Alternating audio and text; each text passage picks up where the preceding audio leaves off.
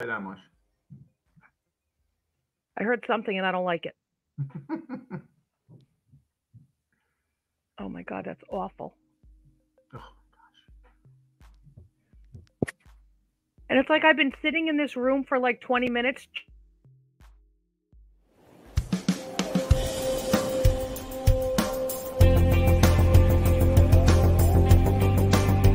Making waves with the Hen Hud class of '85 and friends.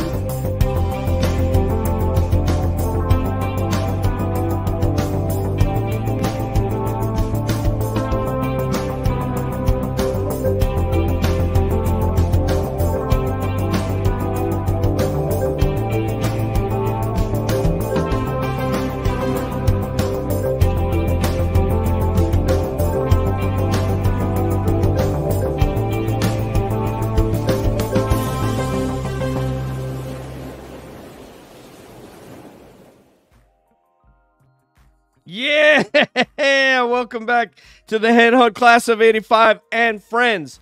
I'm your host Dave San Marco, along with it appears we have Here I'm KQ, KQ the Avatar, and we have number 10 from the Hen Hud class of '85 soccer team, Stuart Mueller. How are you, Stuart? Dave, I'm great. I'm so happy to be on the show this evening. I am looking forward to this. I have been looking forward to this. I need you and your guests to convince me that there are UFOs. Okay, so I mean, this should be very easy. No big deal. We're going to prove the existence of UFOs to Stuart. It's going to be tough. That was my goal too, to make Stu a believer. Well, shoot. Yeah. You've got work on your hands, which is great, but let's bring everybody in. Let's talk about what they've seen. Convince me there's someone else out there. I need to believe there's someone else out there. Other than Merle, because you realize that Merle's out there. Merle is way out there. She's way out there. Okay, I was looking for something a little closer to home. Let me tell Audrey that she's up. Audrey. So, Hen Hud community, good evening.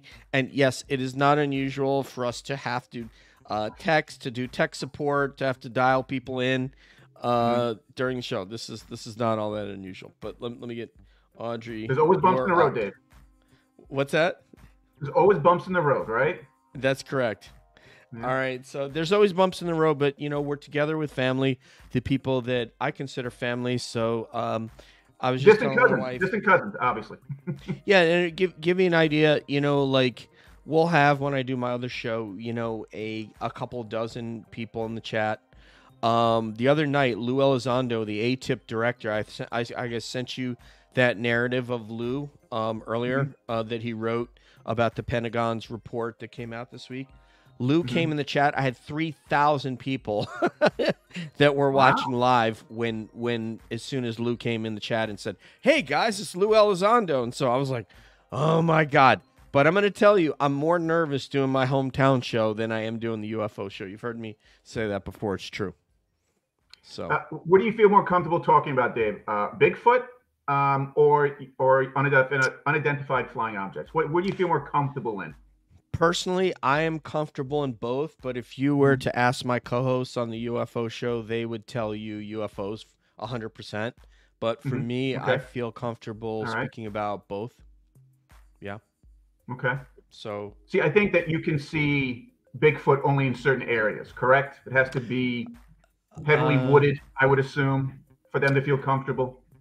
Well, it's interesting. You're not far from where they have had sightings, and the most recent was in Carmel this winter. Recently, someone put up some tracks. So let's bring in Audrey. Audrey has not come up. I just got off the phone with her like 10 minutes ago. So I don't know why she's not here. Is she in a car somewhere, or is she actually home? She's gotta home. be in a car. Oh yeah. Still can't see me though, huh? No. So yeah.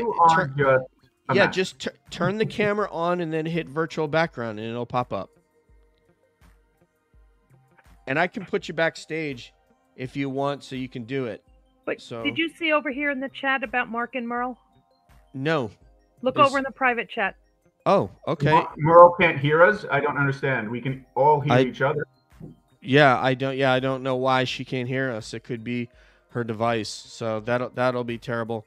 Mark, I think you're all backstage. Okay, is Mark? Let's see. Did Mark say anything?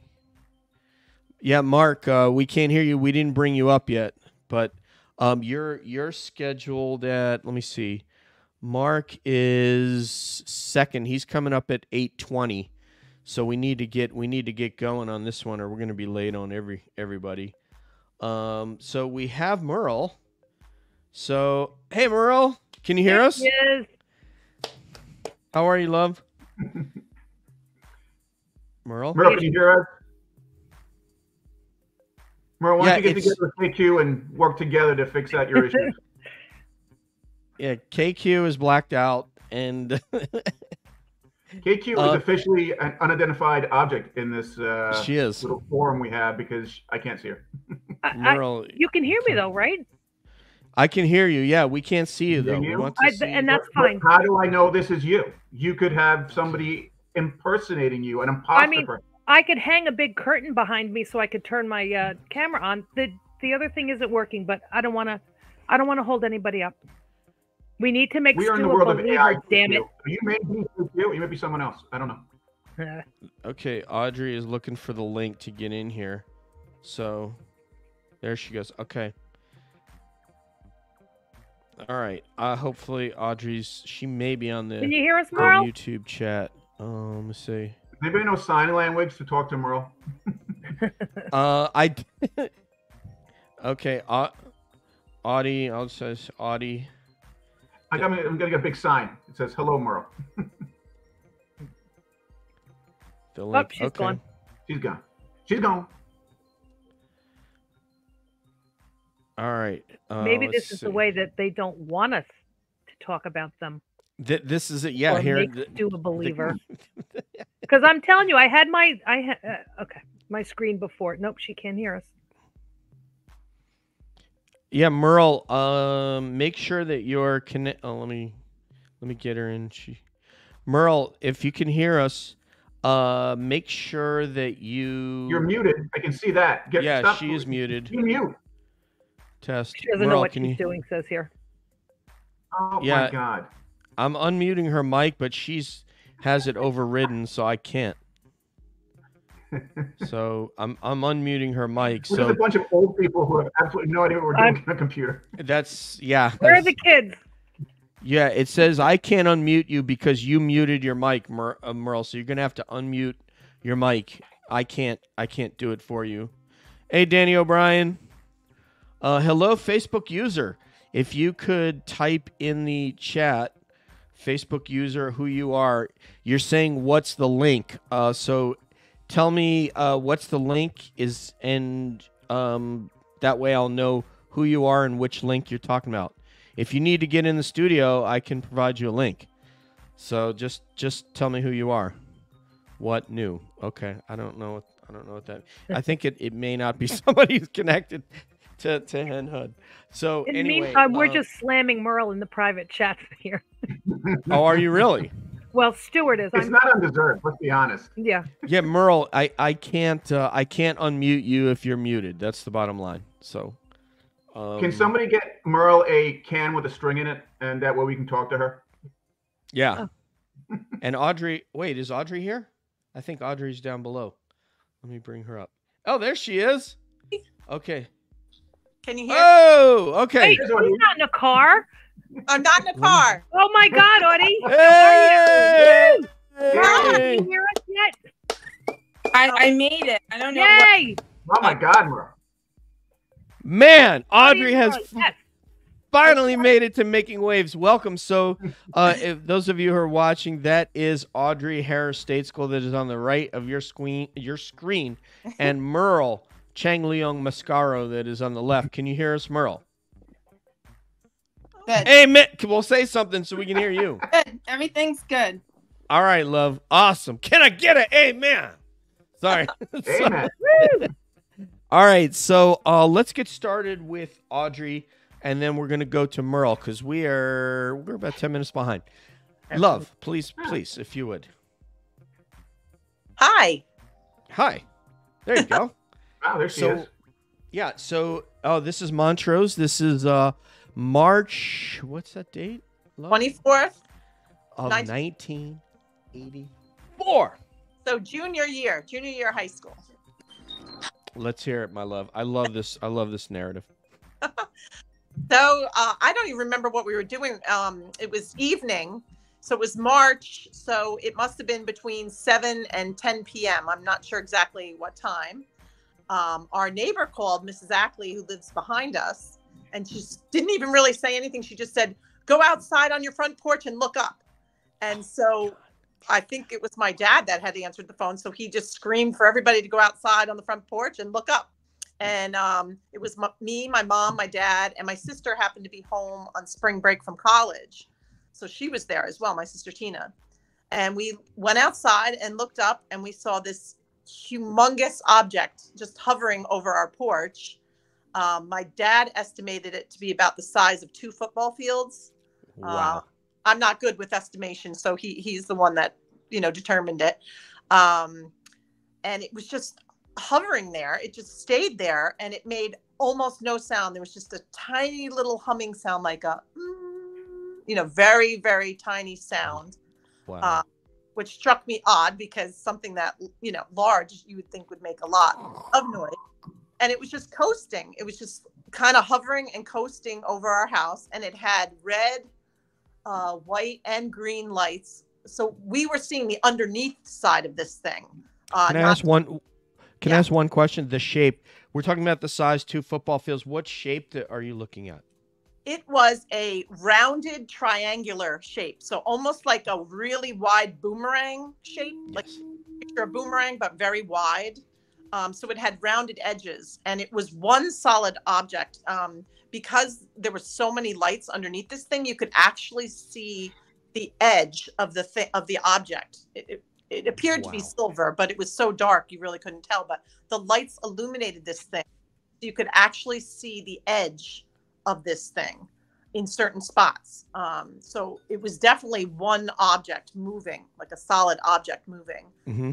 Lots and lots of lights. And I just remember, asking my dad, what is it? What is it? What is it? And he was just speechless and almost, frankly, like a little pale. He was in the Navy, and he flew, he was an aviation crewman. So he had flown on tons of military planes, landed on aircraft carriers on the ships and things. So he had a lot of experience with aircrafts.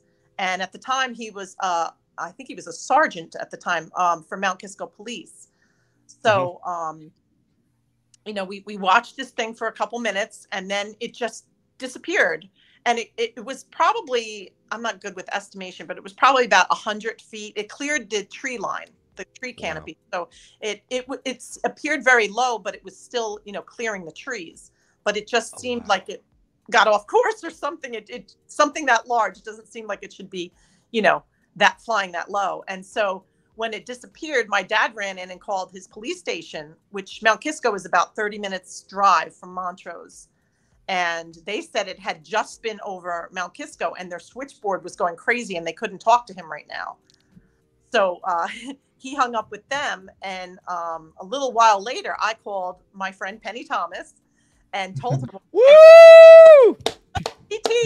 PT. I told her what we had seen, and she said, "Oh my gosh, we were just out on the Taconic State Parkway." She was with her parents and I believe her brother Scott, and they were in the car on the Taconic State Parkway coming home from somewhere, and they saw this thing hovering over the Taconic State Parkway, and everybody stopped on the parkway and got out of their cars and were looking up at this thing. So, it wasn't just me and Penny. This was seen by like 4,000 people that night in the Hudson Valley area. I took the Hen Hud logo off because I didn't want to cover Stu's face. We know that how, the female contingent that watch this show would be very upset. So go ahead with questions, KQ and Stuart, and then we'll go to Merle. Well, I guess, Dave, I'm going first, Stu. Hold on. Yes. Ladies. Sorry. Ladies, He said my name first. I thought we were going to start at the top and work our way down, but that's okay. Well, clearly we're out of order. I love you guys. So, Dave, the one that the the incident that Audrey is talking about, is this one of the ones that is documented in the works that you've read? Yes, actually, Audrey can speak to that. I spoke to the author today who told me say hi to Audrey. So go ahead, Audrey. Yeah, I actually met Linda Zimmerman. I don't know what year it was. It was probably, my son was about 10 or 11, so it must have been 2012, 2013. He was really into UFOs at the time. And so she was speaking in Danbury at the library. So I brought Kyle to this little lecture that Linda was doing. And, I was just there as an observer. And of course, she asked the audience at the end, has anyone witnessed it? And I raised my hand and I told her, what I had seen. And then she asked me to stay after the lecture and pulled me into a side room and interviewed me. And then I told her, my family had seen this and she wanted to speak to my father. So she did. She called my father. And I had also learned that my niece, who lives up near Stormville, her father was the air traffic controller. And oddly, he never saw one while he was working, but they were in their backyard in a pool in Stormville and they witnessed one. So they also interviewed my niece, Nicole, as well. So I may be in this book. I don't know. I need to buy this book to find out. Oh, I'm sure you are. I mean, I could text her and ask her. She was having a migraine today, which is why she was going to be a surprise guest. Linda was going to join us. But yeah, she's having a migraine today and she has to do her show tomorrow along with something else. So she wanted to just kind of be in a dark room and, do that thing. So one love to Linda. She's she was a scientist at one, I don't know if it was IBM, prior to getting into UFOs and becoming fascinated. She had a sighting across the river from us in Rockland County that changed her life.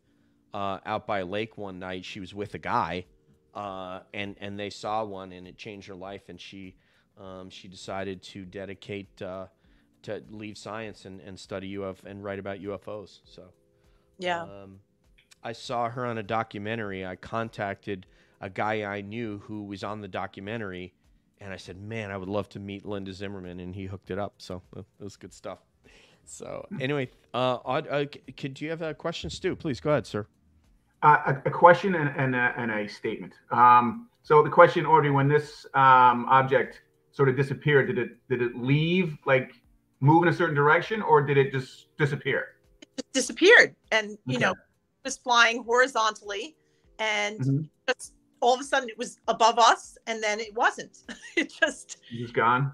Just gone, and something that large, we just still can't believe something that large didn't make any sounds. I mean, even today, a tiny drone makes a loud noise, right? And there were some reports of these pilots that were flying Cessna planes, hoaxers, I guess you would call them. Yeah, I saw that. I read that. Yeah, they were flying in tight formation after the sightings, and my dad was like, absolutely not. This was one solid object.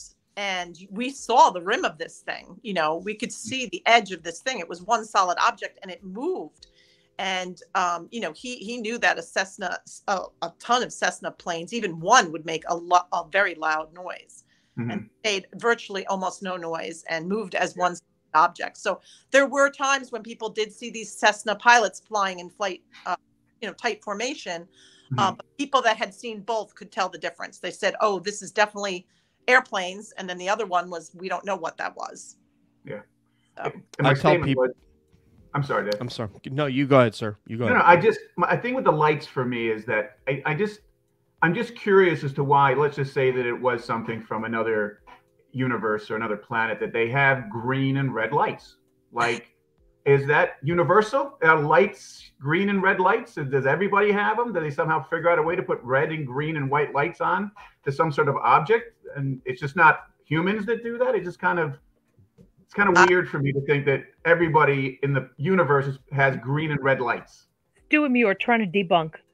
Yeah, one of the interesting things about that, Stu, because some of you guys know that, I had a career in the Air Force as an aviator, so I'm very, very familiar with aviation lights. And in fact, we studied, the different types of lights that would be on the airplane and the different lumens and that were required of anti-collision lights versus nav lights versus landing lights versus position lights versus taxi lights. So there's a lot of different lights that are on an airplane.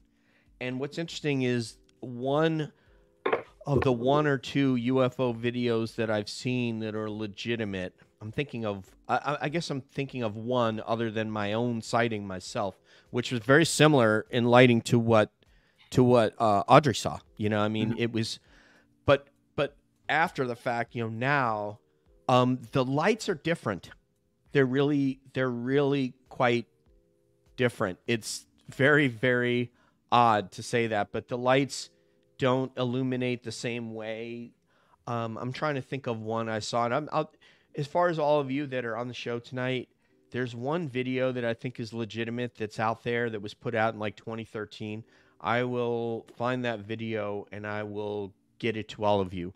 And you could see a guy, and he's like in his car, and he bails out of the car because he sees this UFO and he wants to get away from it. So he leaves the car, and the way that it lights up the car looks very different from a light that I would be familiar, a spotlight like you would see from a helicopter, and say, oh, okay, I understand what that light is. This light was very, very strange. So I'm with you, and I don't know the answer to that question, Stu, but let me let Merle get in there, and then we got to bring on, because I think what I'm going to do, Merle, is keep you on as co-host if I can, or whichever one of you wants to co-host, and then have... Hello? Yeah? You hear me? Yeah. Well, that doesn't do a lot for our confidence, does it, Stu? No, we love co-hosts on the show. Go ahead, my friend. It's all for the good of the show, KQ.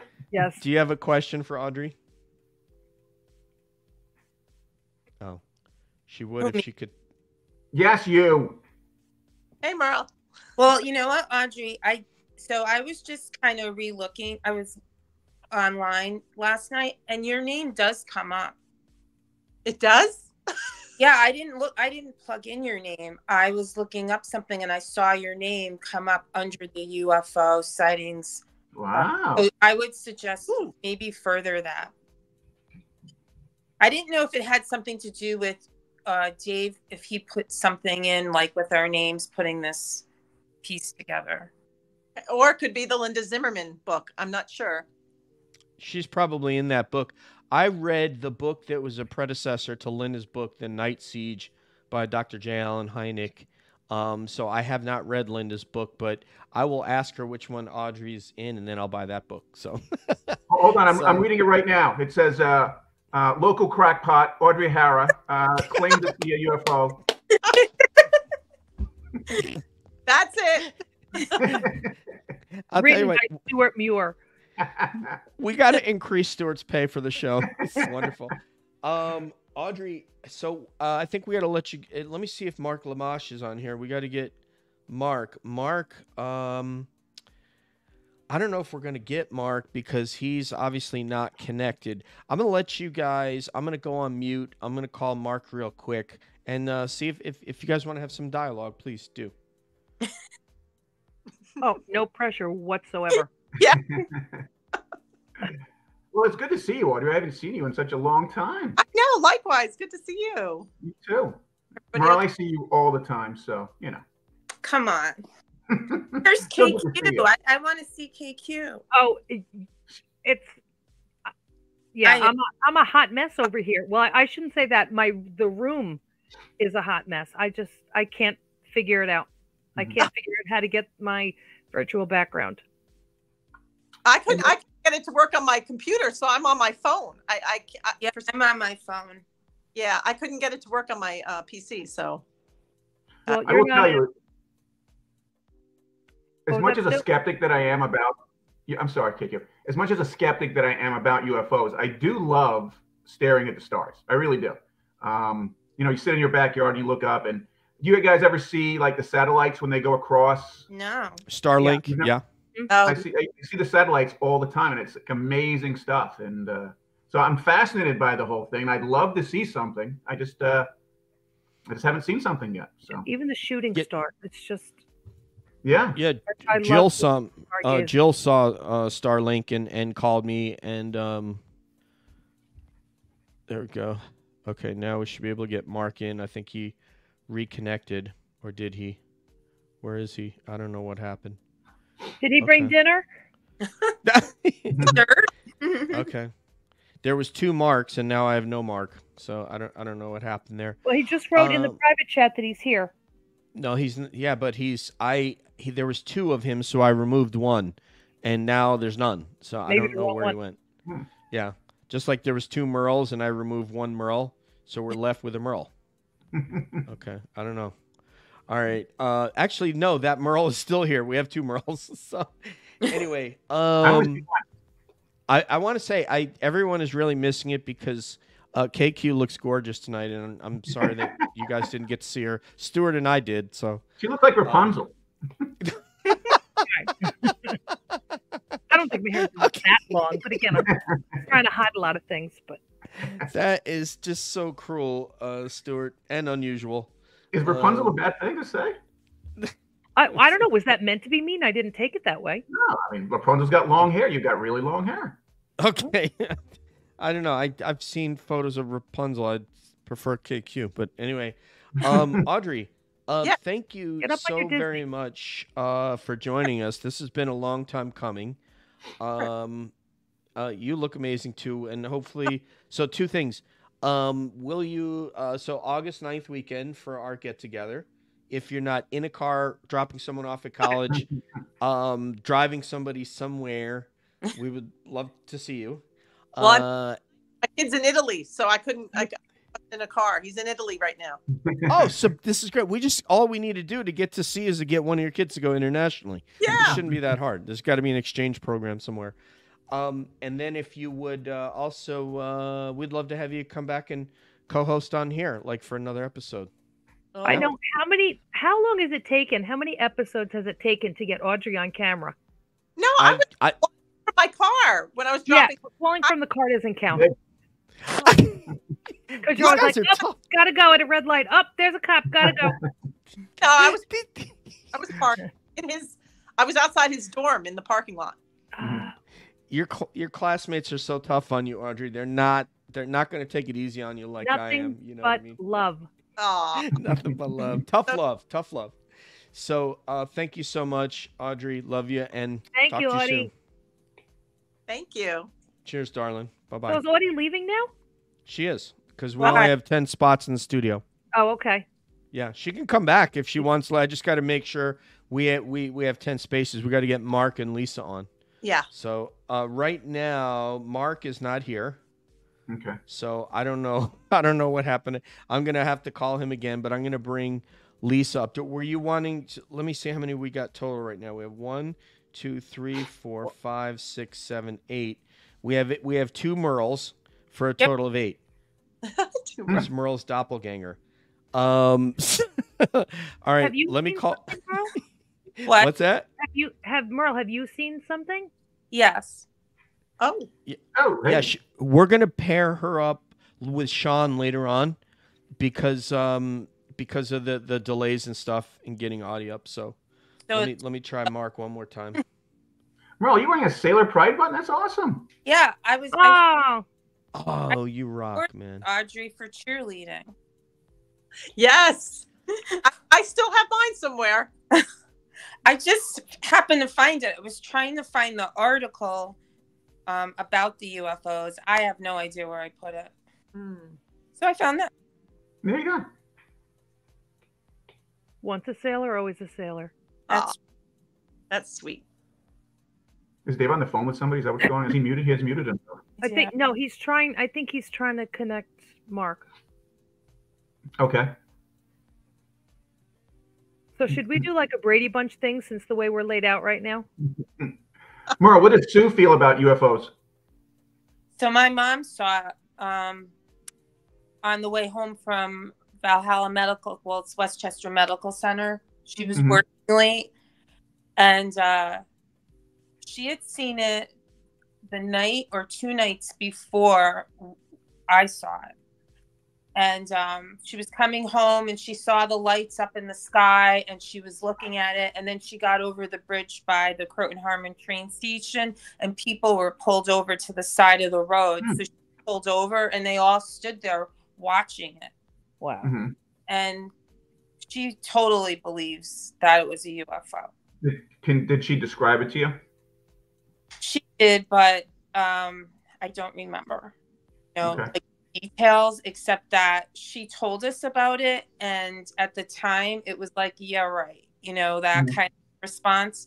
Yeah. But I think so. This was in July, and it was in the summer, and I don't know if I was like, I think it was 1986, because I think I was either on my way out or on my way in, and it was like probably, I don't know, it was maybe around 9. I can't honestly remember, but the kids were out in the back parking lot, because I lived in Patricia Gardens, and I honestly think like Lisa Pappas, Michelle Pappas, like those kids, well, they were kids back then, now they're we were all standing there, and my mom called me and she goes, "That's what I saw."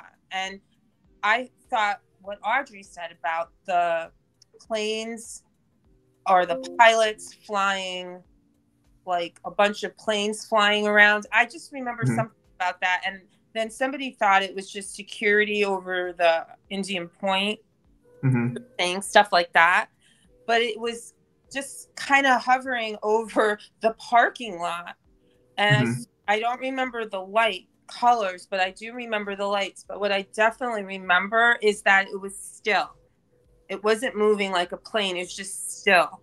And it was doing that humming sound, like really very quiet humming. And that's all I really remember. And then it came out in the paper that people were seeing it all over the Hudson Valley, and it was considered like, I think the government was getting involved, like it was an actual UFO sighting all over the Hudson Valley. And I think too it was going up along the river. And that's really all I remember, to tell you the truth. My mom remembers more, because she just was so like, I told you it was a UFO, like, and I'm like, I still can't believe that that's what it was, but it was. I feel like the lights, what I saw, went almost in a long, like a. Audrey, do you remember it kind of meeting in a V at all, like a small V, and then kind of coming out?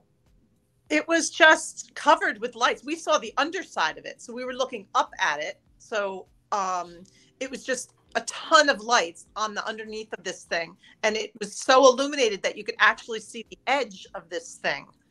So that's how we knew it was like a. Maybe it was lower with you, because I don't remember seeing that. I just remember seeing lights and thinking, these definitely aren't planes, because it's still. Right. It was one solid object. And, my dad, having flown on planes and been in the Navy, he was much more of an expert than I was. But he said that was definitely not ultralight or Cessna planes, and, something that large. But it cleared the tree canopy, but it was still flying incredibly low for something that large. So, welcome. You are listening to Making Waves with the Hen Hud Class of 85 and friends. I'm the host, Dave San Marco, along with my co-host, KQ. Stu, hello. Audrey Harris State School, and Meryl Mascaro was just telling of her event. So, you saw one and your mom saw one, or are you just relaying? My mom saw it like 2 days before we all saw it. Wow. Yeah, and so, man, so the date... So we weren't able to get this guy on, and I hope he shows up, because he has a link to the show, but his name is David Carbone. I don't know if anyone knows David, or if he's just related to like Steve Carbone and the Verplank Carbone. So I'm not sure which of the three towns, but he was filming the St. Patrick's Day Parade today. He does a lot of that, and I was like, man, he did a wonderful symposium that I shared with my co-hosts on this, and he talked about June something 1984. I don't know if it was June 16, June 20, something like that was the Indian Point episode. So the reason I brought that up is that could have been the one that Merle saw, or that her mom saw, because it came up the river. Obviously, it had at some point it's going to be over the river. If it's hovering over Indian Point, it's basically on the river. The plant is. So does that date resonate with you, Merle, or like June? No? I feel like it was in July. Like it was July. summertime, Okay. because at the time, like Lisa was in high school, and her sister was younger than her. Like we had a bunch of those, like the Brancas. I feel like they were all out hanging out, and I feel like it was summertime. I think I was in college, and I was either going out or coming in, but it was night. And they were all standing there looking up. And then I kind of came up and I'm like, what are you guys looking at? And my mom's like, you see, that's what I saw. That's what I saw. The UFO. And everyone's kind of like, she's nuts. But the only thing I can tell you is we didn't know what it was, because it was just staying still and it had that low sound. And maybe if it was around Indian Point in June, that could have been why. Maybe I heard someone say that, because I felt like someone was saying, oh, maybe it's security for Indian Point, but we were like, but it's not moving, it's not a plane, and then that would be a lot of planes. I just remember, that in the conversation. I don't know if that was like the Washburns live next door to me, and if her dad said that. You know what's interesting, Merle, is that when you see it, you just know in a lot of cases, and you just knew, obviously Audrey to a degree just knew, and her father was able to confirm that, being a professional law enforcement officer. So I felt the same way, and I didn't know anything about aviation other than I loved it as a kid and been flying a couple times. And when I saw mine, I had no doubt about what I'm seeing. You're just like, this is not something that's prosaic.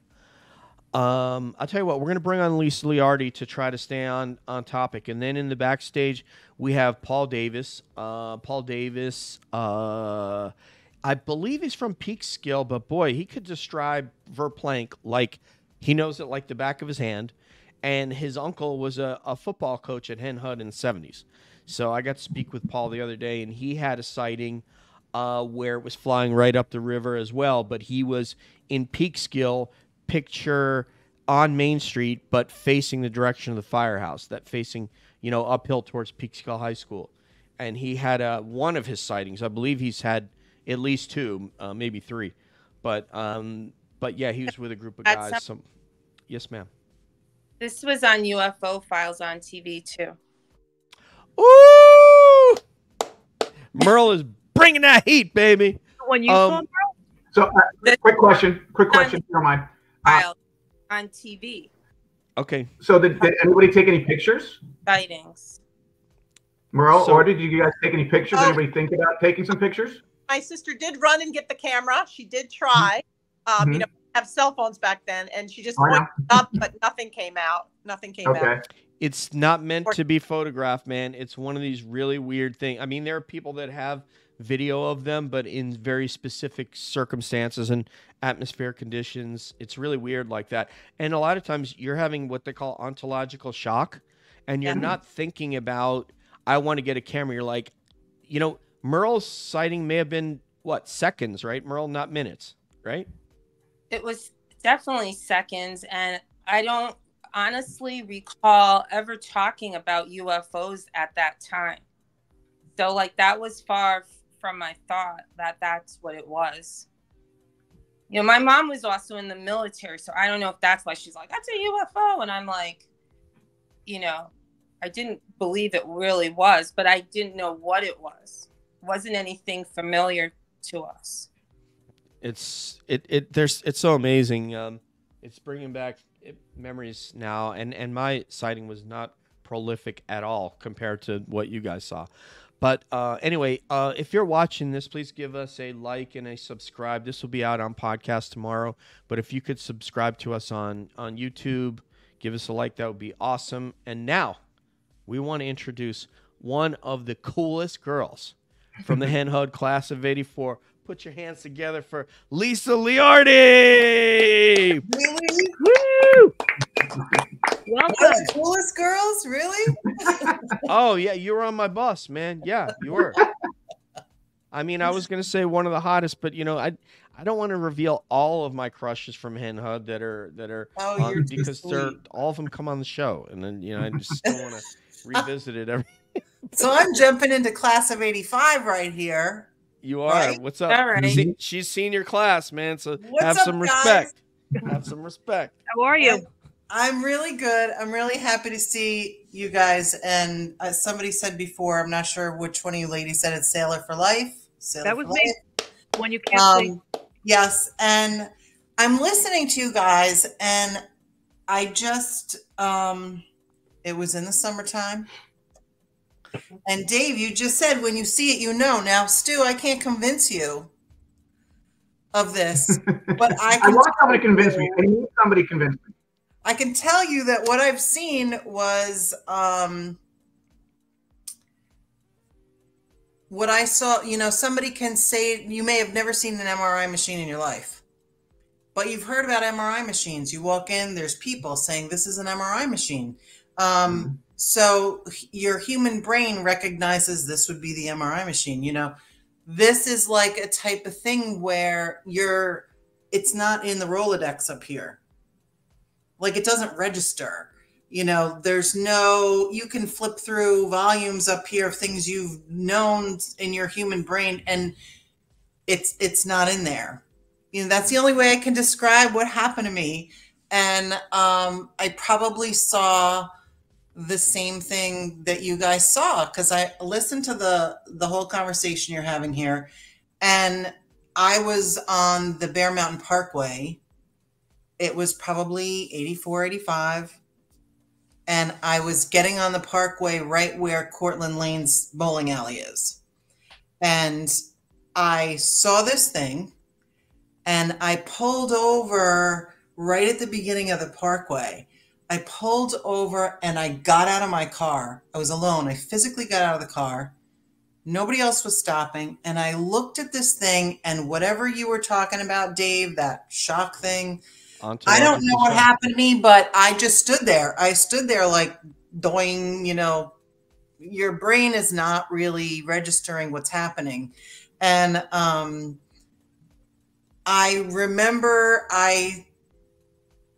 it was kind of far away, and when I came back to the earth, I said, well, I probably shouldn't drive fucking towards it. So I got in the car and I turned the car. There's a turn off of there to get back onto 202, and I went back towards my house off Furnastock Road, because I was like, I can't drive towards this thing. And I don't even know if I talked to anybody about it, but I know that I let it go. Like I was like, okay, I saw this weird thing. It's like if you saw a ghost, you kind of, well, I don't know if you guys have seen a ghost, but it's kind of this thing where you're not really going to, you know, what are you going to do? Am I going to call the police, you know, and say, hey, I just saw a UFO, you know, what are they going to do? Are you in danger? Not really. So I forgot about it for years. 10, 15 years later, Saturday afternoon, half asleep, half awake on the couch, watching some UFO show that you guys just mentioned. I was like, I don't know if it was UFO Hunters, UFO Files, whatever. And they said Verplank, New York. And all of a sudden I was like, I saw that one.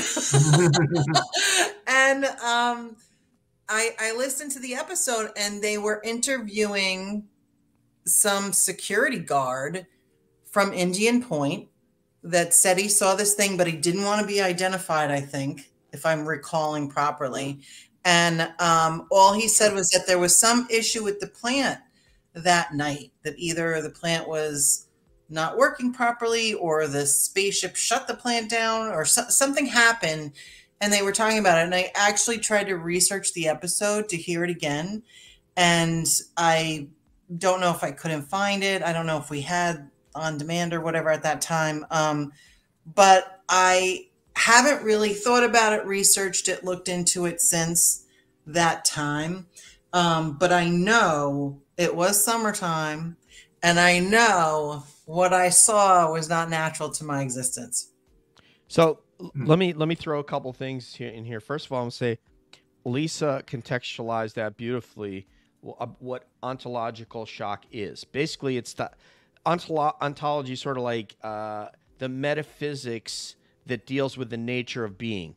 So it's what your framework is. And when you see people that have seen Bigfoot goes, I'm going through my Rolodex and I don't have a Rolodex for this thing. I'm seeing something that is not supposed to exist. So is such as the same for UFOs.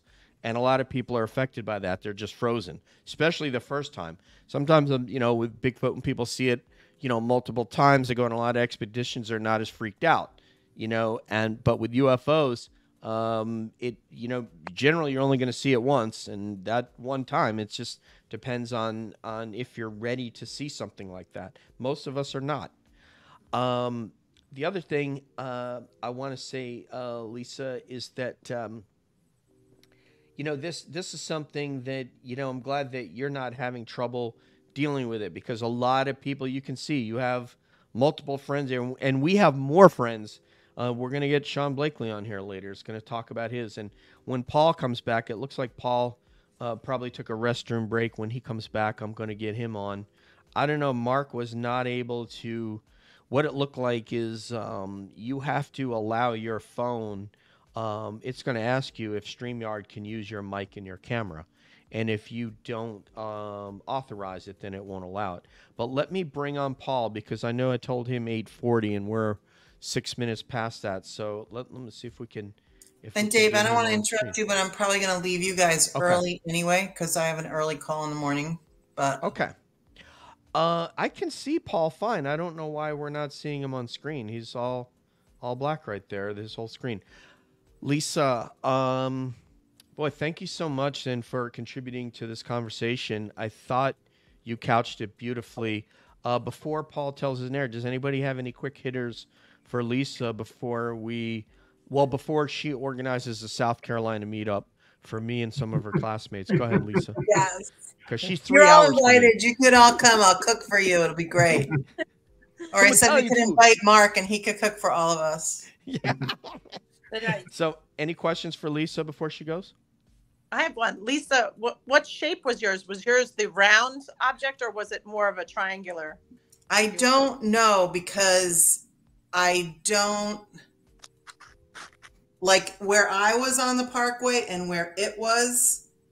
I was not close enough to it to see a shape. I just knew it wasn't a star. It wasn't a plane.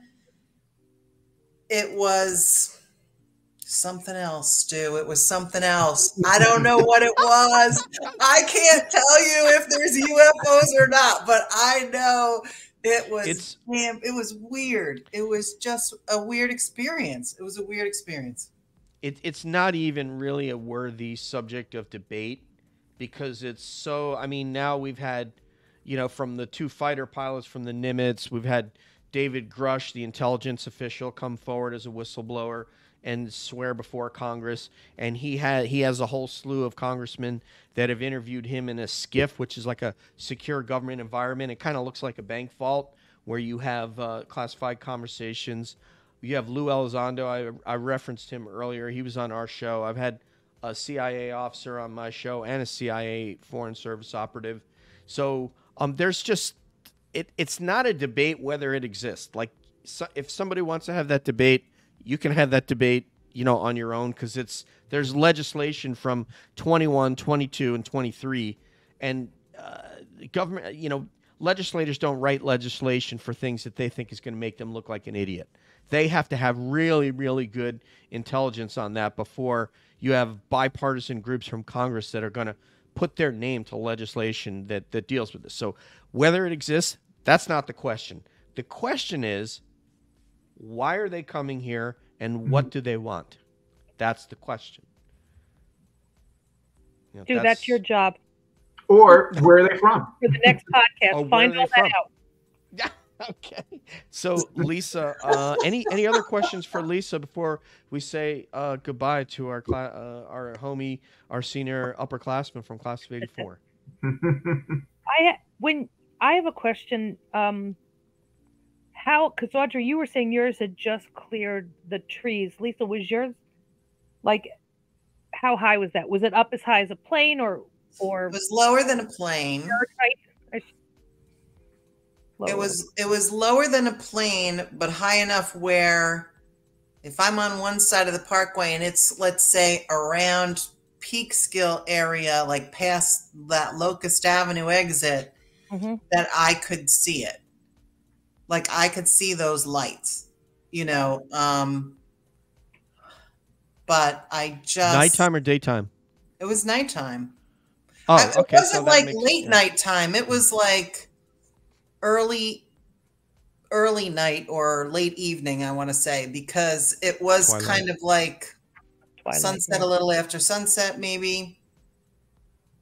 But I just, it was crazy.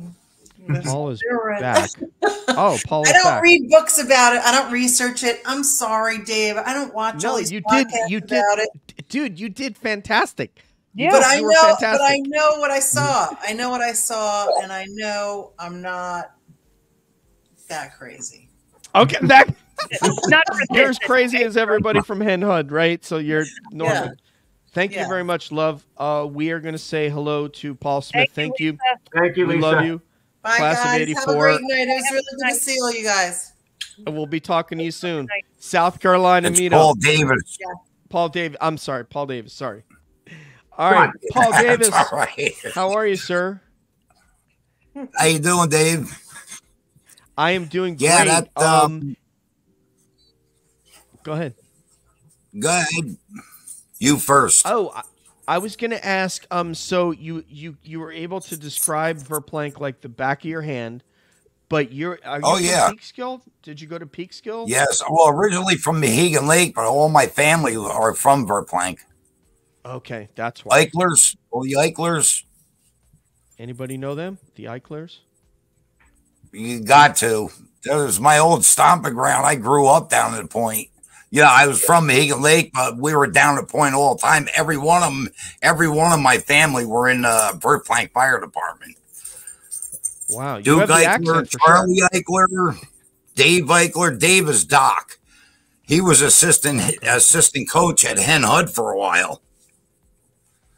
Yeah, if we had one of the Verplank folks on the show, it just turns out that you have one guy from Buchanan, a girl from Montrose, a girl from Peekskill, a girl from Kruger's, and I'm from out in the Furnace Woods area. So forgive us that we don't know him, but if we had one of the pointers on, for sure they would. If we had Joe Cos on, Joe Cosentino would definitely. We've got the whole district covered, though.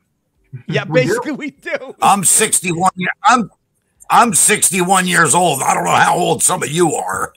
56 and 57. No comment. Yeah, we're close. You're the upperclassman here. Yeah. So what's that? Go ahead. I'm sorry. I wouldn't say upperclass. Paul, tell us about your experience. I got to hear it the other day, but my co-hosts have not. Paul Davis from Peekskill. Well, there was a bunch of us sitting on a Dr. Hales had an apartment up over his office on Main Street, right across from the bank up from McDonald's.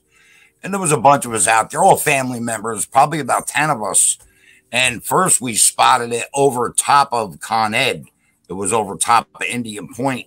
And you could see helicopters, whatever it was, flying back and forth from Camp Smith to it and back, or like 3-4 times.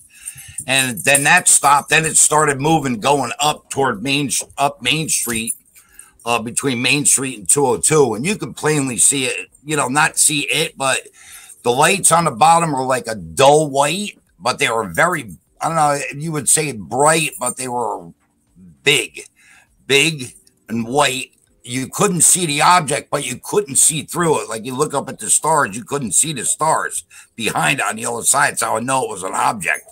It was V-shaped. It was big. It was probably about 4 football fields, long. It was big. It had like 5 lights down each side, one in the middle and the front. Wow. So after it got out of sight a little bit, we all jumped in the car and followed it for a little while. We caught sight of it again, and it was just going too fast for us to catch up with. And later on, my uncle Levi, the same night, him and a bunch of other people, there was a couple police officers there too that spotted it over the golf course because he worked there and he lived there at the golf course. So that was it for that sighting. Yeah, and I read about in Dr. Heineck's book that the Peekskill Police Department, somebody called the the desk and they said, I think it was one of the police chief called the desk to see what was going on because he either saw it or heard, or people were saying, "Oh my God!" And the desk is like, "It's happening again, Chief. We can't even get, the phone is just ringing off the hook." A lot of calls. Yeah, it's been, a couple of these, and you guys collectively may have seen the same one or different ones because they're different. All of them were, to my knowledge, were V-shaped triangles. Yeah, it was V-shaped. There was no other lights but the white ones on the bottom of it. They were on the very bottom, like facing down. They were bright, but they weren't bright to the eye. You know what I'm saying? There was no beams, but it was just like a bright white light. That was it. It didn't illuminate nothing or, shine on the ground or anything. It was really weird. And there was no noise from it whatsoever. Paul, you and your friends said to each other what? Well, it was all family. We all told, you see that? Check that out. Look at it. We all jumped in the car and started following it. We followed it. We followed it as far as we could. Then it just went out of sight. And it was heading toward Yorktown. That's where it was going because my uncle seen it at the golf course. Interesting.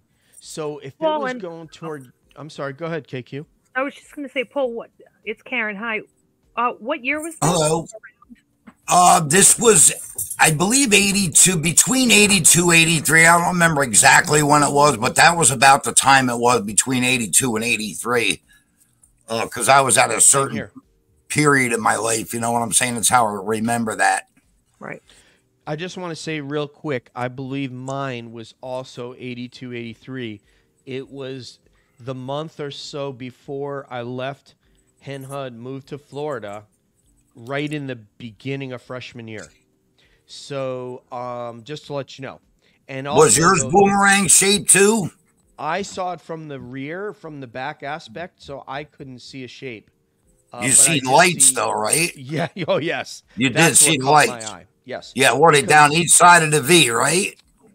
I don't remember that. I remember, so where I lived in Peekskill, I lived up on Furnace Woods Road. So you can imagine there's no street lights per se. There's not, the sky is not very lit up over there. Okay. So when this object, I saw it up overhead, it was so lit up. That's what caught my eye. And you're just like, oh my God, that's got to be a UFO. There'd be nothing else flying that low over that, on a Sunday night or something, or whatever night it was. It was a Saturday or Sunday. I don't remember. But I thought it was a Sunday night. And so it was just, that's what I saw. I mean, my sighting was not particularly prolific compared to a lot of you because I didn't see it for long enough because the tree line prevented me from following it with my eyeballs. And what's interesting is Lisa was saying, let me drive away from it. Let me get away from it. And you're driving to it with your family. Yeah, some people think that, I don't want to be near it. All right, let's let Audrey, Stu, and Merle, if they have a question for you about this, because you have another sighting as well. Yeah. So, I wanted to add, mine was like like you were describing, like, I guess a boomerang, right? Like this? Yeah, the V shape, an open V shape, not like, Yeah, I saw that. The way you describe it is how I remembered it.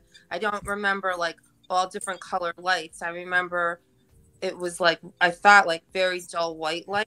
Yeah. Yep.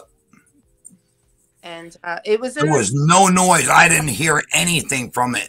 And if they said it was a bunch of ultralights, if it was ultralights, you would have heard them because it was low enough to that point where you could have even a plane, anything. Ultralights are loud. They're not that quiet. Even if they put silencers on, you could still hear them. But what I seen, you couldn't see through it to see the stars on the other side. So it was there. Mm-hmm. Yeah, the photo. So we didn't get David Carbone tonight. He showed a photo. I don't know if it came from the guards at Indian Point. The other thing I wanted to add that I forgot to add when Lisa was on, and I wanted to say is there were, David documents, there were 20 guards that made reports from that, and it was hanging over the reactor for about 20 minutes. Oh, we finally got Lamashin. My goodness. You made it, Mark. God bless you. John's get in, but he's having trouble. Okay. So and now he's got to unmute himself. I can't unmute him. And we just lost Mark. Okay. Can I ask Paul another question? Yes, please. Yes, please. Shoot. And I don't know. It's just this same question that I keep asking. How high was this? I'd say maybe 1,000 feet, maybe a little bit more or a little bit less, but it wasn't that high. It wasn't that high. So now, Dave, the ones that have been reported, are they all? I just say that's like where birds can be. Have any been reported that are like even higher than that, or? I mean, the ones that I've heard in the Hudson Valley are relatively low, but the way that you could figure that out is almost like with a transit. Like you see them when they're framing out a road and they have a transit. So from where, for example, where Paul was sitting, if I set up a transit and I would just angle up until I have a sight line that goes above all the buildings, and then I would figure out how high that would be above sea level. Or, hey, there's Sean Blakely, above the level of the water in the river. And then you could figure out, at least a minimum altitude from there. Because at a certain altitude, as you know, having been to like the Peekskill Inn, if you were below that level, well, then Paul wouldn't have been able to see it. So it would have had to have been high enough for his sight line to be able to see it above the buildings and so forth that would block you, that which is on like Division Street and, all those streets in downtown Peekskill. So anyway, but it's a great question, KQ, but they don't sound like they're particularly high up. And the one that David Carbone used in his presentation, it was blocking out the sun. I mean, it looked like an eclipse from the bottom of it. That's what it looked like. You can't barely see the skin. It's very, very bright underneath the craft. It's daytime, and it looks like it's blocking out the sun. So if you have a look at that YouTube I sent you, you'll get to see it. It's in there. Okay. So let me see. So Mark was here and then gone. Sean is here, and then we can bring on.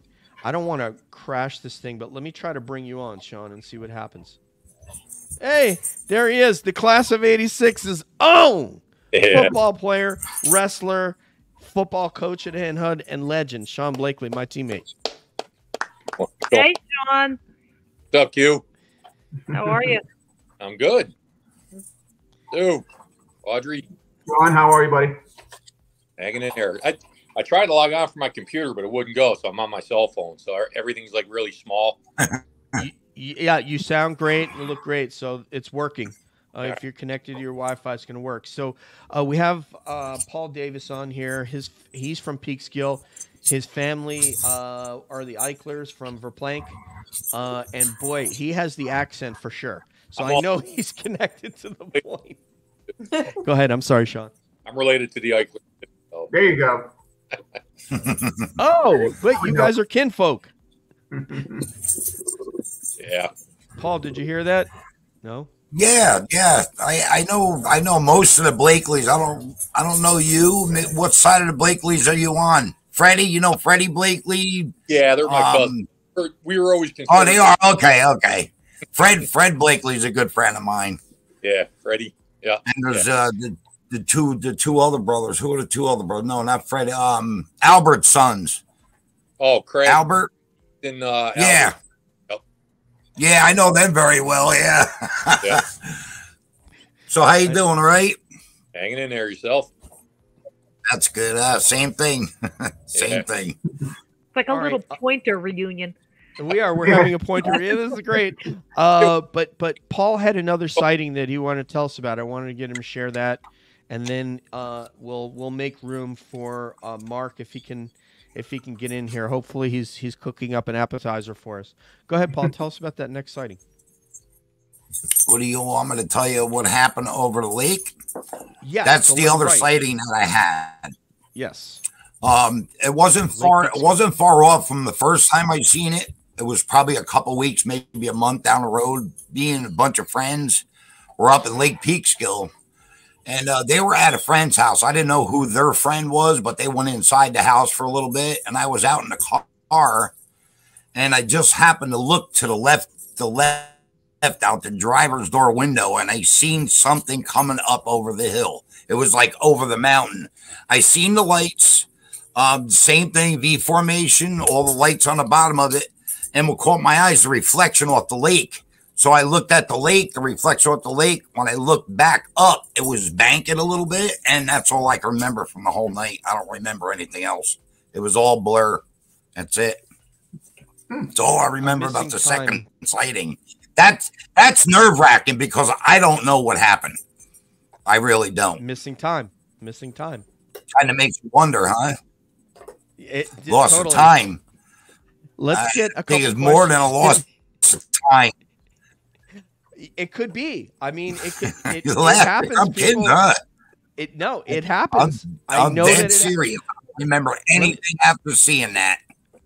I want to tell you this for comfort. And this is going to sound yoga-ish. I'm a yoga teacher. Go figure. This is a safe space, and I have interviewed a number of different experiencers of abduction, and ones were in home invasion, if you want to call it that. So some, home invasion, but not abduction. Some abduction, but not home invasion. So I'm not bristling at anything you say. Yeah, no, I'm not worried about anybody knowing about it. It was a long time ago. I don't care who knows about it, but I've never talked about it with anyone.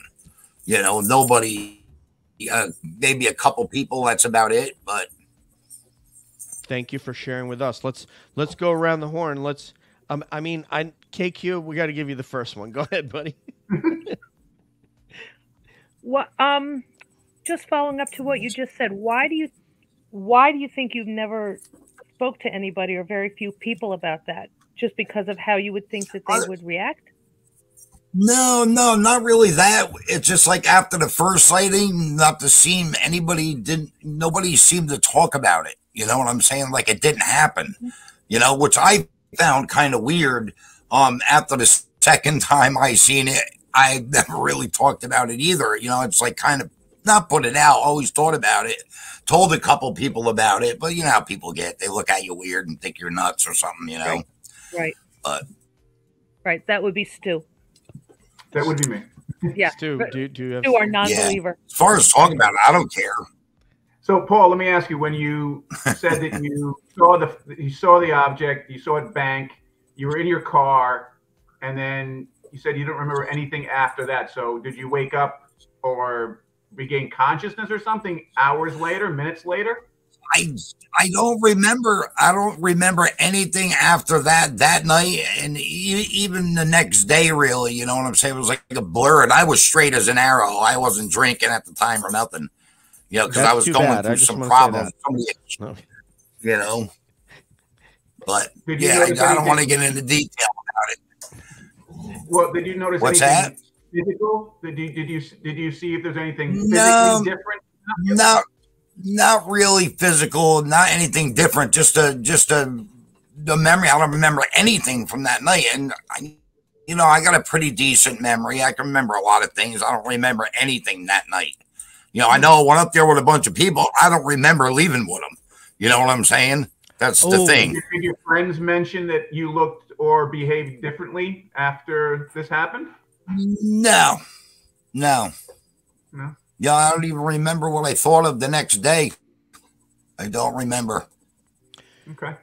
I have heard narratives where that's weird. After that happened.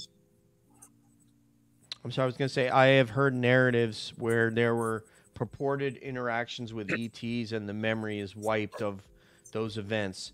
And if you guys watch that video I sent you from Staff Sergeant Dan Sherman from the Air Force in that book called Way Above Black, his mother was abducted twice, but she has no memory of it. And then that's how they determined they wanted to use him as an intuitive communicator with ETs, is because his mother was abducted once. The second time, he was in the womb when it happened. So once in 60 and once in 63. So anyway, I don't want to get bogged down in Dan Sherman. Let's get Audrey in there. and Merle and Sean if they have a question before we let Paul go. Anything, Audrey? Next. I feel like I'm on trial here. No, not at I'm all. just kidding. Okay, if nobody has a question, anyone have a question for Paul? No? All right, Paul, we're going to get Mark Lamache on here. Chef Mark Lamache from Class of 85. Oh, it looks like he disappeared again. All right, Dave, stay in touch with me. I will, man. Yeah, if you have anything, stay in touch in case I see something else. You never know. Dude, you saw two in a lifetime is amazing. Thank you so much for taking your time. Yes, thank you for coming on, Paul. Thank you very much. Yeah, thank you. Thanks for having me. I'm afraid what's going to happen the third time. I might not come back. Okay, you guys. All right, thanks. Everybody have a good night. Thank you. Thanks, Dave. Bye-bye. All right. Great job. Let's see if we can get Chef Mark Lamache on here. Well, what are we doing with Sean? Oh, and Sean. Well, we have Sean's closing the show, but we got to see if we can get he's the closer. Wow. Just think of like a lawyer, that comes in, at the end. The Johnny Sean, Cochran. no of pressure Hen Hud. whatsoever. I probably got the most boring story out of all of them. Sean I'm does sure you no do. pressure. Yeah, right. All right. We'll let you know. It looks like Mark is here and then gone. I mean, you'd think Chef Mark Lamache would have he would have internet like that's as fast as instant grits. But anyway, Audrey, if you haven't seen it, I can send you this stuff. But basically, and I sent this to one of my friends. His name is Sean Munger. He's from he's from Framingham, I think, in the Boston area. He's a former Marine Corps intel, and now he is a lawyer for the government. Really bright guy and very much a disclosure advocate. He's written and published articles on the topic. He's connected with some pretty big people in this UFO disclosure movement. So I sent him that video that I sent to Stuart and KQ about, and any of you here, I will send it to you. I may have sent it to Merle as well, actually. Good. Staff Sergeant Dan Sherman. He penned a 59-page book called Way Above Black that talks about how when he was in the Air Force, he was a cop, and he got cross-trained into intel, and they sent him to ELINT school, which is electronic intelligence. That is a black program. And what, oh my goodness, my cat is here again. Oh, there's little Hera. Hello, Hera. Say hi to everybody. She likes to crawl on the computer when I'm doing stuff. Staff Sergeant Dan Sherman was read into this program, and he got pulled in a room, and they pulled him into what they called a gray program. The black program, ELINT, was the umbrella. The gray program was underneath there that had to do with ETs, and they basically said, we want to train you as an intuitive communicator to communicate with ETs. And by the way, your mother was abducted twice, and you were enhanced. And, of course, his mind is blown and all that. But he already had a TSSCI, SBI clearance, which means TSSCI with polygraph and so forth, which is like a step above, the clearance that I had. And he got read into this program and eventually did communicate with ETs. And that represents a step further than what I believed. Because I did not believe that the government had any sort of communication or agreement with any non-human intelligence. When people said that maybe Eisenhower made it, I said, I don't believe it. You talking 5-star general? Nah, not happening. I don't believe it. Former president. Well, now not only did David Grush say that when he came out with his whistleblower complaint, and the Intelligence Community Inspector General called his disclosures urgent and credible, and that Congress should speak with him. And then, of course, he testified before Congress under oath. So with that, and in how do I describe this person? I guess I could call him an intelligence official, sent me this 60-page book, Way Above Black, with no commentary. He sent it to me. So if this guy sends me something, I take it very seriously because he doesn't send me anything that's BS. So I read the 60-page book when I came back from Jill's house. You guys remember? I went and saw you guys up there and got to hang out with Stuart and watch football and party. And I had gotten the book the day that I arrived at Jill's house via email. And I started to read it in between our little events that we were having. And I was like, I can't even read this right now. So I waited till I got home. I read it, and it just blew my mind. So, anyway, apparently there is been some sort of maybe abduction protocol that it was authorized. And when Dan Sherman found out that that was the case, he basically said, I want out of this program. And they said, you can't get out. And he said, well, I want out of the Air Force. And they said, well, you can't get out of that, which, of course, is BS. You can't get out of the Air Force. So what did he do? He went to mental health and said, whatever he said to mental health. And then the next thing you know, they cut off all communication, took away his clearance, and he was out of the program and then out of the Air Force. So anybody here who wants to see it, I will send you both the interview with him. And this is, dated material in the book, and I'll also send you the book. It's available on Goodreads for about $7, but I can send you a PDF if you like. Sean's like, yeah, send it to me, Dave. So anyway, all right. I will send it to you, Sean. So yeah, okay, all right. Go ahead and let's go ahead with your narrative, and then I'll try to get my cat out of the room before she interrupts the show. Oh, me? Yes, sir. Yeah, Yep. You are up, sir. I mean, there's Audrey. No, we're gonna put him. There we go. On stage. Oh, yeah. It was I don't know, probably April, May of '85, and my house. I'm probably less than a mile from Indian Point as the crow flies, and I just was probably, I don't know, around 9 at night, 10 at night maybe, and I was on the telephone. Those old, the old stretchy cords. So we just made it to where I could get outside my door, and I'm just in my backyard, and I just see this big triangle all lit up coming. Really wasn't very high. I mean, I wouldn't even say it was probably maybe 400 or 500 feet high, and real slow, quiet from Indian Point over my house, kind of over toward the high school, and that's kind of where I lost sight of it. That's pretty much it. What kind of lights did this have? Yeah, I don't recall that. Was that boomerang? What's that? What shape was it?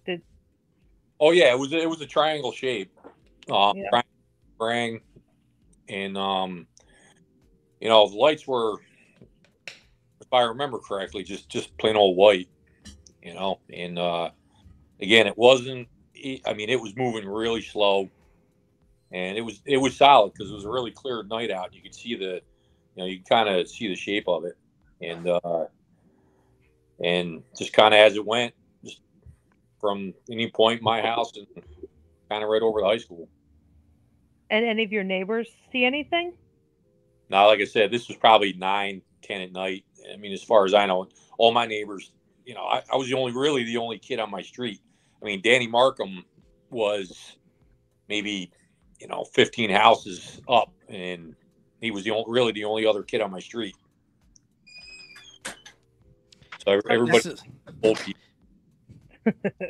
9 o'clock bedtime.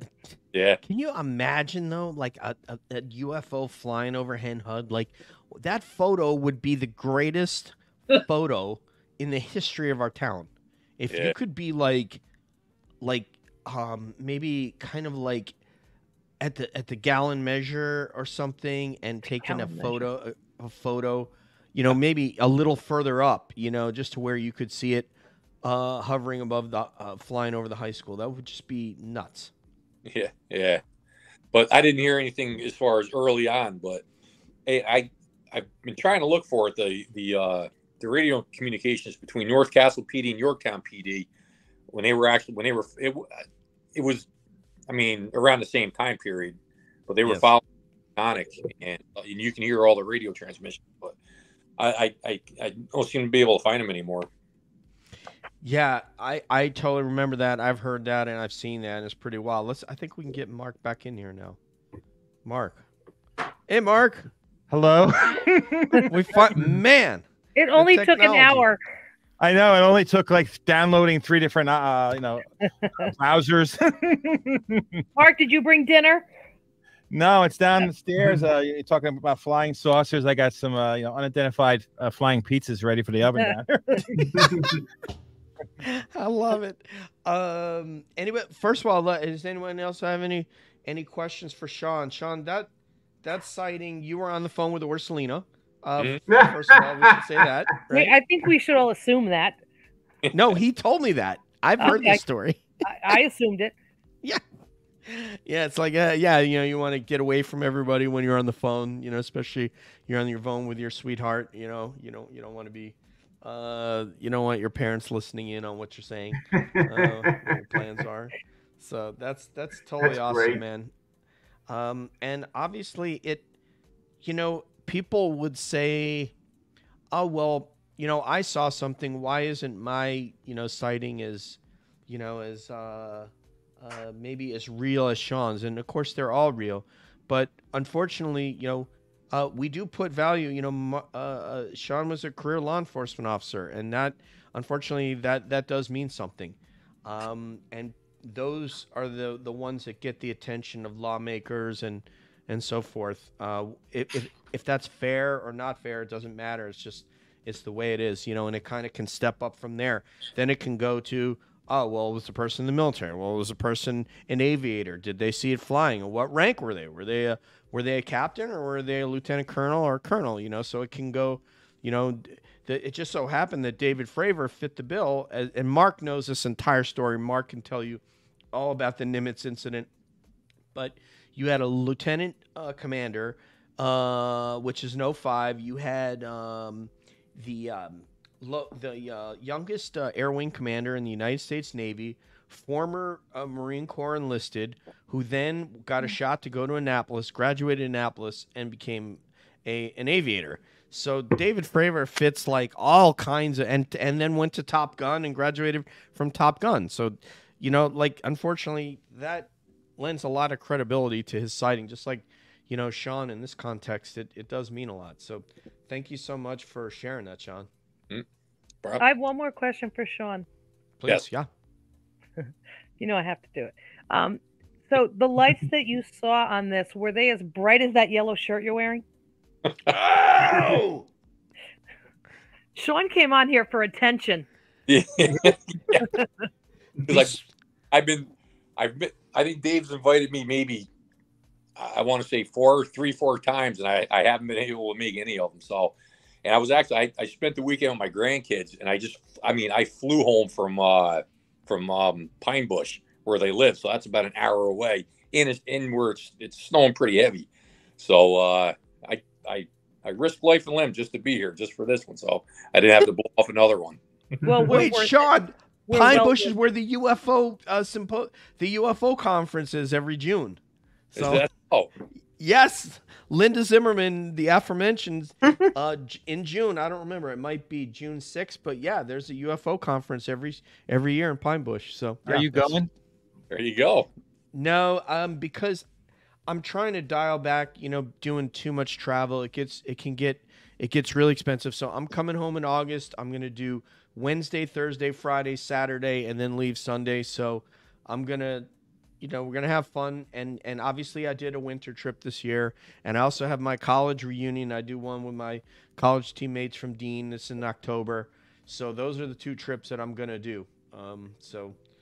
But yeah, I would love to go to the UFO conference there and meet Gail, the Bigfoot lady from up there, who's an investigator. And obviously Linda, I would love to meet Linda in person.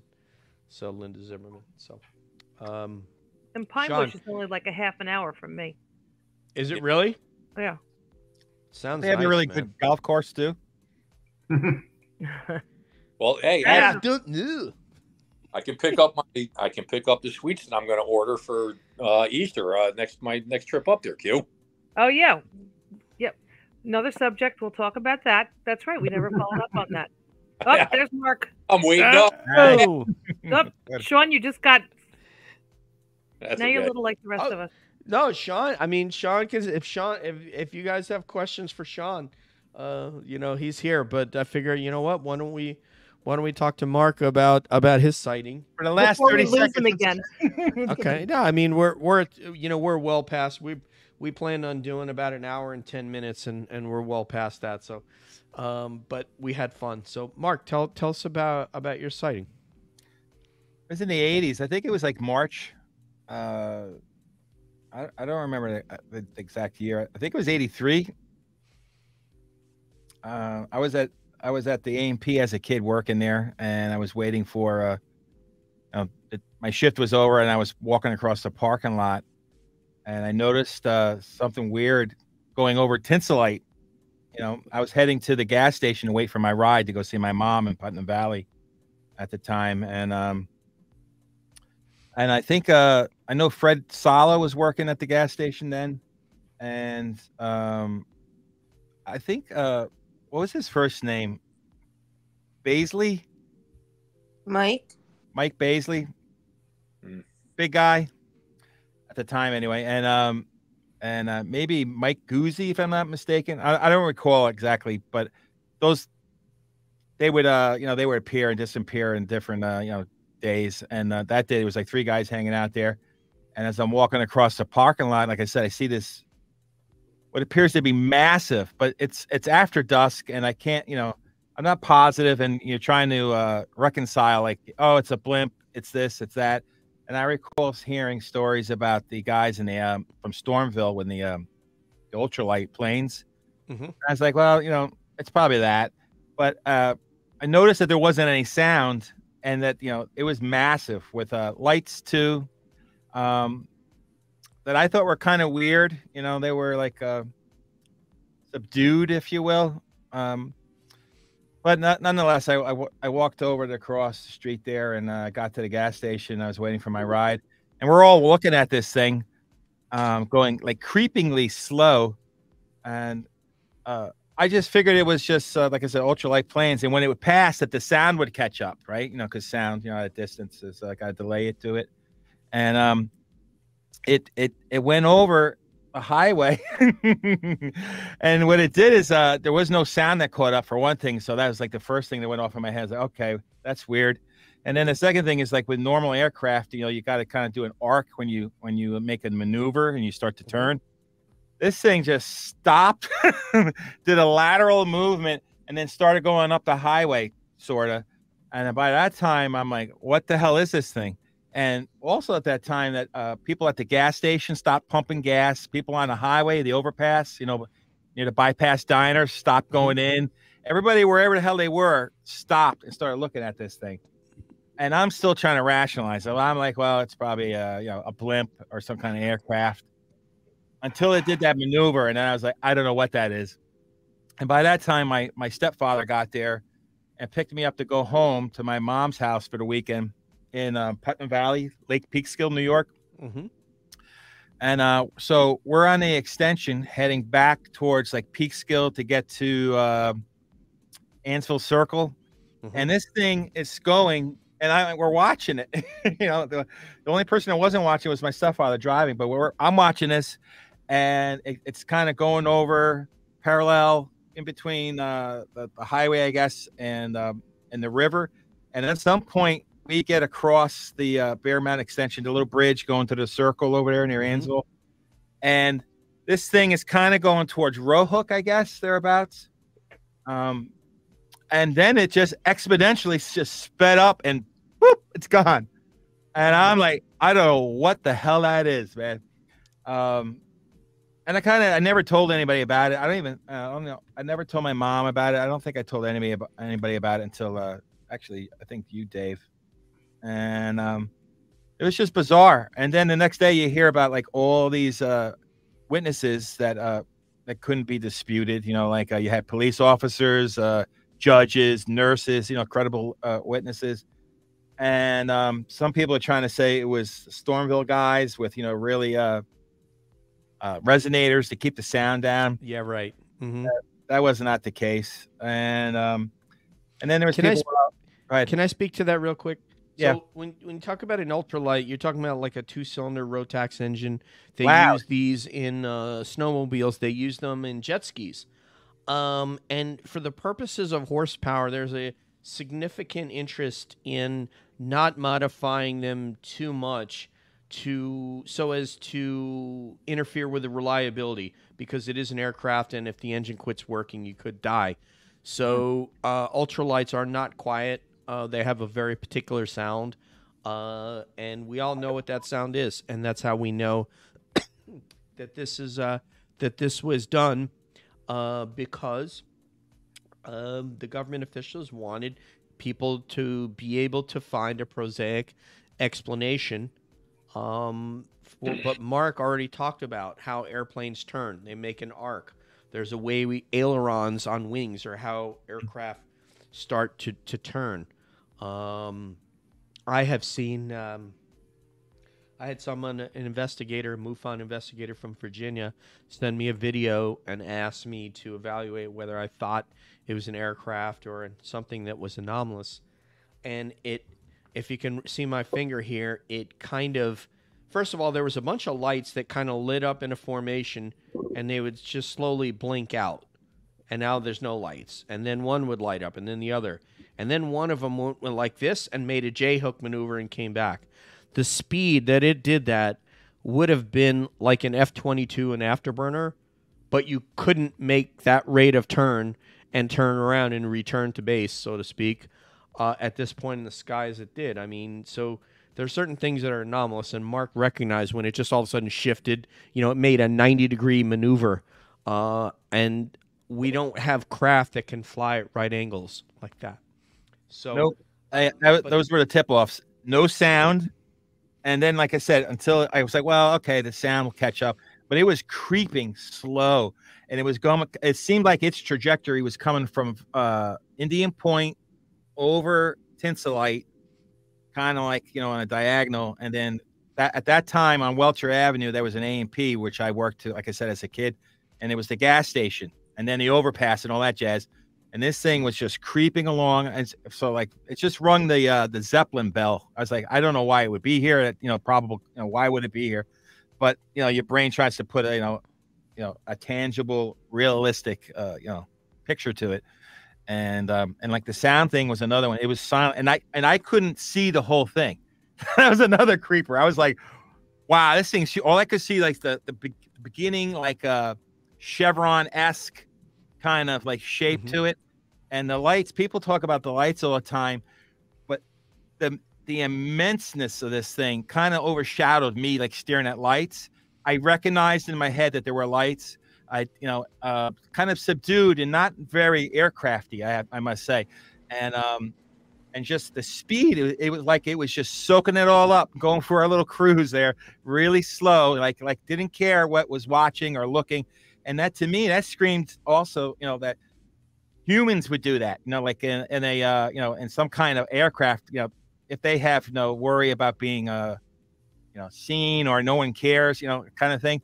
And it was just lumbering along until it just stopped, went over a little bit, turned, and went up the highway. Kind of did like a J-hook, or like a little, what do you call that?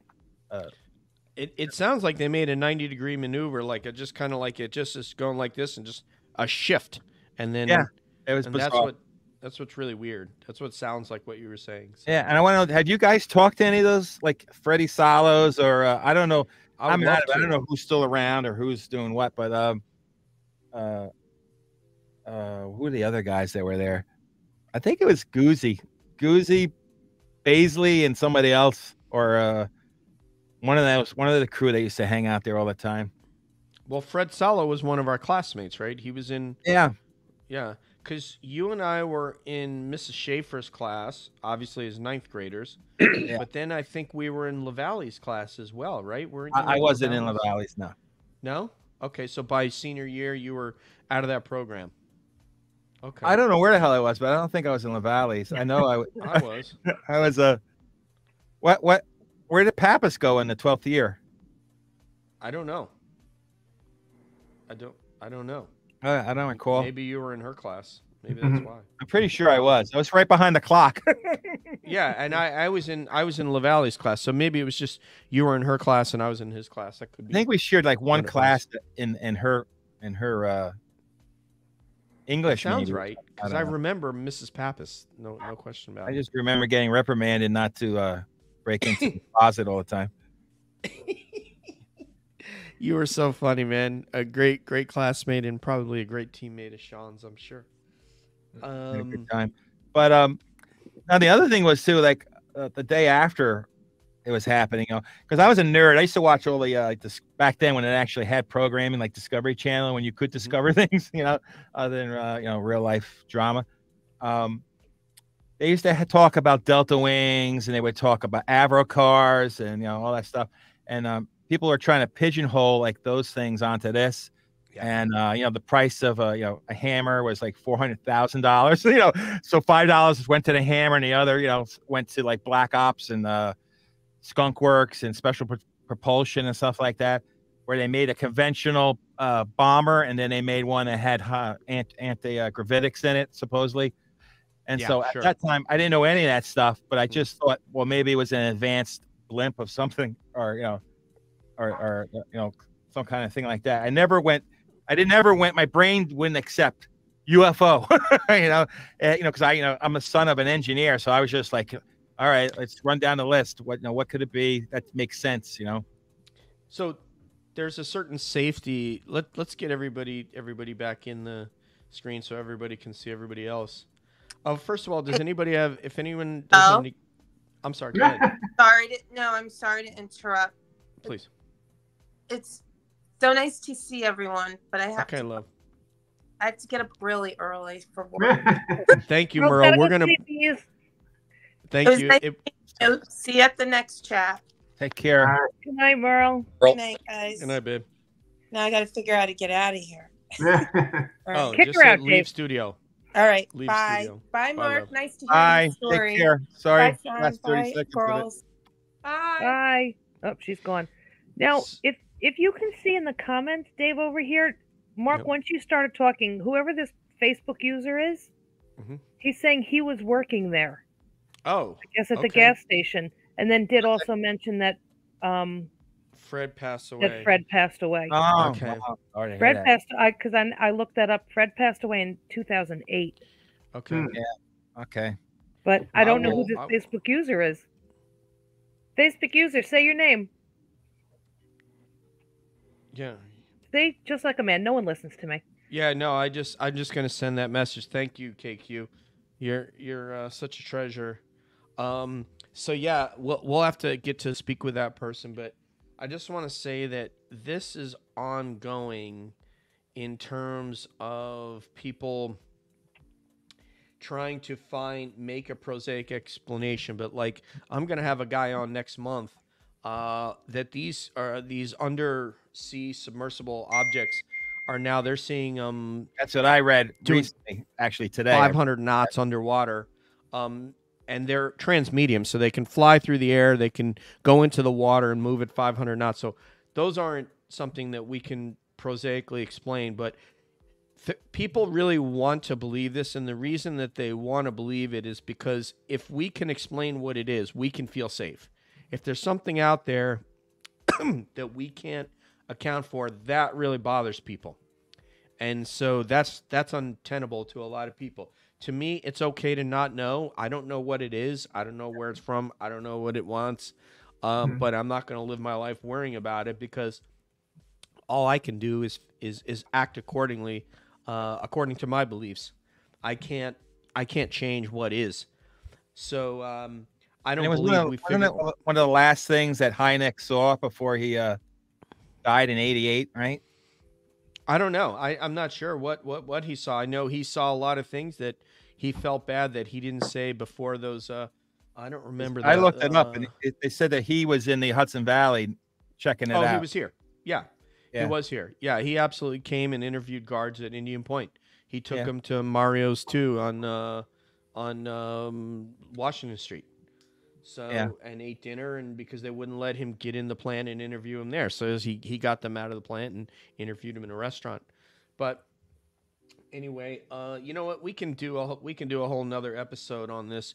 The whole purpose, because I got to go as well. The reason for doing this was we thought it'd be a fun subject. A lot of people had experiences like Mark and Merle and Sean and Audrey and others that didn't come on tonight, but we have others in our high school.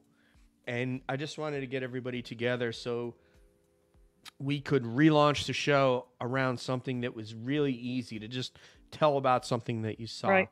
Mm-hmm. So let's get some parting shots from everybody. We'll say goodbye, and hopefully we'll get another one of these done in about a month. Sounds good. So let's start with Mark, and then we'll go to Sean, Audrey, KQ, and Stu, and then myself. I was glad Stu, I finally got on here. Again? Yeah, the technical stuff here, but I finally got on there. But I would love to talk more about it at some point. It was something from my past that I just thought it was something that I didn't understand what it was, and so I just put it on the back burner. And it's interesting, like, to find out that it was a landslide moment that a lot of people saw in New York, and it really put the kibosh on a lot of swamp gas. Exactly. Yeah.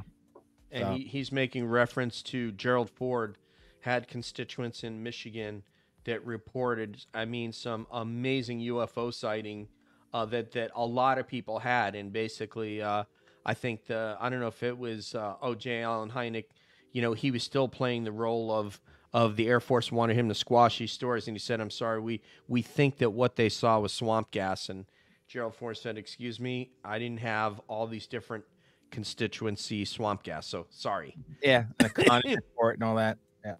Yes. Condon report. Yeah. So let's go to Sean Blakely. Yeah, I mean, I didn't think that this many people had seen it, and I really didn't know exactly what was going on until a year later when there was some kind of documentary on TV, and they mentioned it, and I was like, wow, that's it. So it was, kind of a relief that I wasn't the only one who had seen it, and especially when it was. I think they had a number. It was in the thousands of people that had seen it and reported it. So it through a 10-year period, So it's it's kind of, again, everybody had seen it. Was at least it wasn't the only one. And Sean, you didn't talk about it either? I probably did. I don't remember you telling me. Well, I'd tell you everything. You were too busy yelling at me over something, or I don't know. Probably. Yeah, gym class, playing volleyball.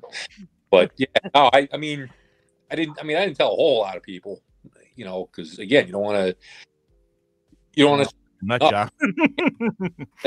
Old, so it's not exactly believable, It Well, was is it quite something that you put out of your mind immediately, like Mark, when you said that you just after you're doing your checklist of it's not this, it's not this, it's not this, then do you just okay, I don't know what it was, and that's the end of it? No, it's still, I remembered it, to this day, I remember it distinctly, remember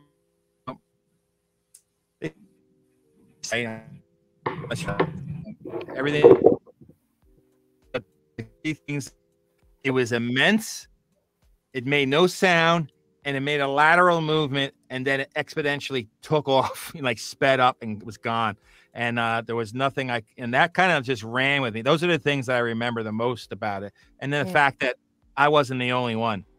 But it was still kind of difficult to say that it could be out of the realm of Earth. That was right. That was the kicker for me. Yeah. And it's a little easier to kind of just brush against that thought a little more now than it was ever back then, because we were people are made to be stigmatized about it, and everybody's ever watched television has seen. I used to be a pilot. I used to be a this, and now I'm boozing it up in the corner, and I don't work. I don't. There's all these sad stories about people that said something about it, and I didn't want to be one of them. I just wanted to kind of rationalize it, Right. And the Facebook user is saying that it was Danny O'Brien. He's Danny O'Brien. Danny is saying that he is Facebook user, and he's saying that he worked at the gas station as well. Yeah, he wasn't there that day. Okay. Okay. So Danny, apparently you weren't there that day. He definitely was working, but I don't remember seeing you that day. But yeah, I also didn't tell my mother or my father. I don't know if I've ever. I think I've told my father now, but for 30 years or so, I mean, I didn't talk about it. So this is not all that uncommon. He said I was late. You're late to work, Danny. But let's go to parting shots. Did we go to Sean? We didn't go to Audrey. Oh, okay. Well, it was great to see everyone. I just know that if I hadn't seen this thing with my own eyes, I probably would be very skeptical and not believe in it. I just know it was the early 80s, and I'm pretty sure we didn't have the technology back then for this huge object to fly with no noise. And I still don't think we have the technology today. If we do have it, why is our government not using it? I would bet my life on it. In fact, physicists have said, just in David Fravor's encounter where this craft went from, so the Nimitz, not the Nimitz, but the Aegis cruiser that they had in that carrier group saw it go from 50 feet up to 80,000 feet in just like a split second. And they said the amount of energy that it would take to propel a craft at that speed would be like the energy of the entire Earth. So there's another thing is that this was just last week. Somebody approached Dave Fravor and tried to tell him that what he saw in the Tic Tac could have been in an advanced aircraft. Not only because of the maneuvers that he saw it do, not only because it physically disappeared. I mean, I interviewed his wingman. I interviewed Alex Dietrich, one of the worst interviews that I've ever done in my life, and we hated each other after the interview. But I did interview her, and she said that when Dave Fravor pointed the nose of his aircraft at that Tic Tac, I said, did it just zoom by the cockpit or did it disappear? She said it disappeared and then appeared at their cap point. So somebody approached Dave Fravor just recently, as reported by Jeremy Corbell, and said, hey, what you're seeing, that is this advanced aircraft kind of thing.